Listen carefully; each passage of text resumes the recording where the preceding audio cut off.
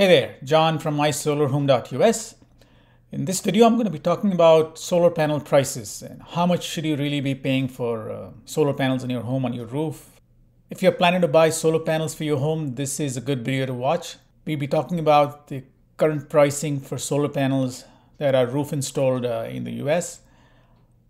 These prices are current as of June 2022. I'm going to be talking about the difference between cash prices and finance prices. Then I'm going to be talking about how to compare two different quotes. The best way to compare two quotes is using something known as a price per watt. And finally, I'm going to end the video with my recommendations of what kind of prices should you pay when you're buying a system. If you're looking for solar for your home, email me at john@mysolarhome.us. I'll send you a no obligations quote. So let's get down to solar panel prices. Now, the first thing to know is that solar panels, if you're planning to buy solar panels, there are two ways you can do it. You can pay for the solar panels up front. We normally call that a cash purchase. Or you can take a loan and buy it. One of the best kept secrets in the solar industry is the huge difference between buying cash and buying finance. If you're buying solar panels taking a loan, you're going to be paying 35 to 40% more than if you bought the system in cash. Now, when I'm talking about the price of a system, I'm talking about the gross price of a system. The gross price of a system, this is the price before any incentives, the price before any tax credits. Let's look at the difference in the cash and finance prices for the same system for a buyer in South Carolina. The price of the system, if you bought it cash, is $20,938. You get a tax credit of $5,443. South Carolina is great. They also have an additional state tax credit of $5,200 odd bucks. And you end up with a net out of pocket of $10,260. Many solar companies are going to lead with the net price and say that, okay, get solar from me and the price is going to be $10,260. However, when you're buying the system, you'll need the entire $20,938. You'll have to pay the solar company $20,938. Over the course of the first year, you'll get back the tax credits and you'll end up with a net out of pocket of $10,260. The same system that we looked at here, the cash price of $20,938. If you were financing this system, the finance cost of the same system is $28,101.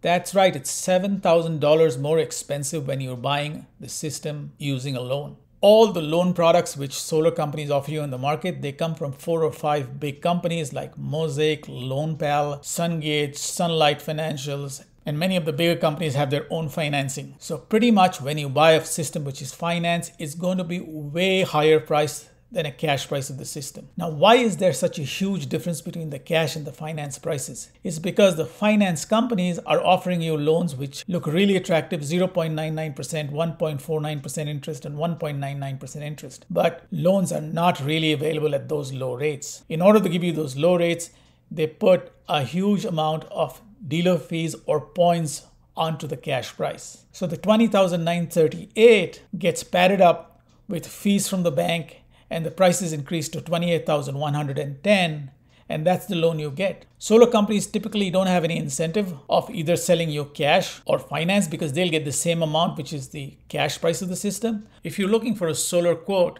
email me john@mysolarhome.us and I'll send you both cash and finance quotes.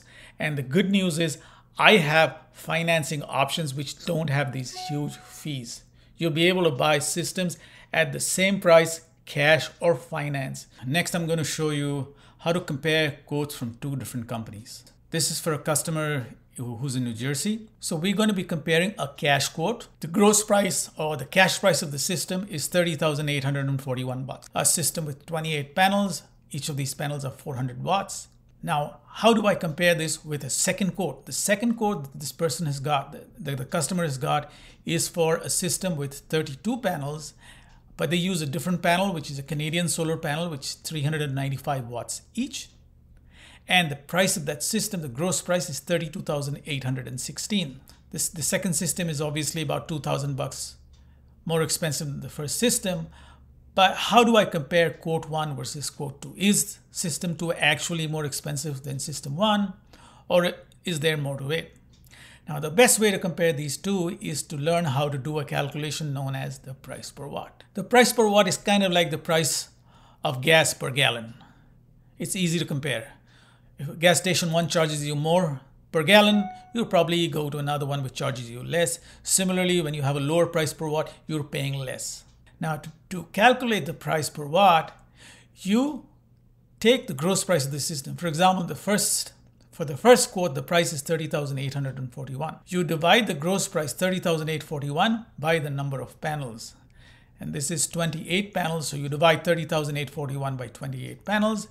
And then you divide by the size of each panel in watts. So remember, this is an REC 400 watt panel, so that's to be divided by 400. So if you do that math, 30,841, first divided by 28, and then divided by the panel watts of 400, you'll come to a price per watt of $2.75, $2.75. This is the number that you should always use to compare different systems, and the price per watt calculation works whether you're buying a cash system or a finance system. The only thing you should be careful of is that don't compare price per watt of a cash system with a finance system.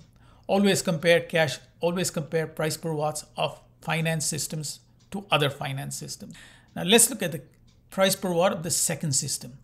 So the gross price is 32,816.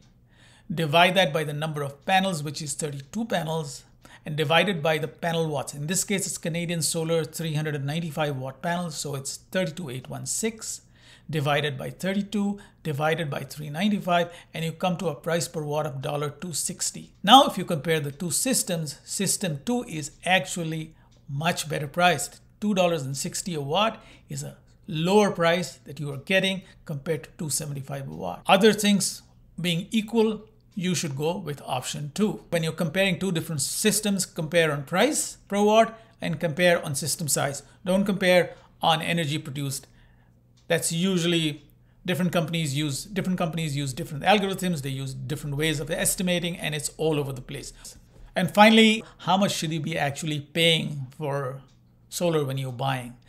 Now, the price per watt varies across the country. There are some areas where it'll be higher, some areas it'll be lower. So I'm going to give you a range. And if you're looking for a specific quote, email me an electric bill at john@mysolarhome.us, and I'll send you the most reasonable quote with the best equipment at no obligation to you. So cash prices should be around $2.50 to about $3.10. If you're buying a system finance, the price per watt is much higher because of those huge fees that those banks charge. They start at $3.30 and they can go up to $4.20. So that's a huge difference in price when you're buying finance. Now, if you want a finance system from me, I can give you options where you get the same finance price as the cash price. You'll pay $260, $270, maybe $280 when you're getting it financed through some of the banks that I can give you contacts to. Email me john@mysolarhome.us for your quote. I hope you enjoyed this video. Thank you. Have a great day. Please subscribe.